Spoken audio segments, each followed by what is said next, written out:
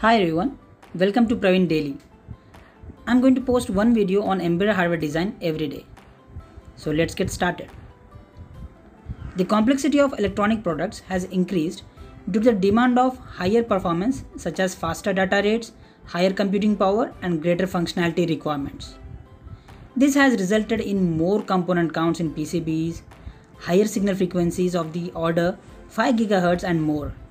High-speed interfaces such as HDMI, DDR3 or 4, Gigabit Ethernet, SATA are as usual requirements for any design. Based on the requirements, the appropriate PCB technology is chosen and a stackup is designed.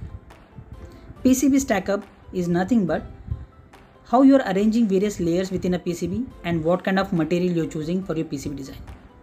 Let us consider an example PCB stackup for a 4-layer PCB board in which we can see there is a copper foil, prepeg, copper clad laminate, prepeg, copper foil.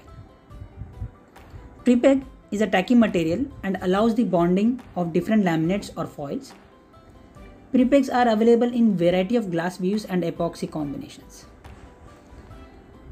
And copper foils on the outermost layer is the conductive medium through which electrical current flows. Copper traces on a PCB are made by selectively etching copper foils. The traces, the usual terminology you must have heard, are the electrical connections on the PCB. In multi-layer PCBs, electrical connections between the layers are made through holes that are drilled on the PCBs. Cores are basically made up of prepegs and copper foils that have been laminated and cured. That's all we have for this video.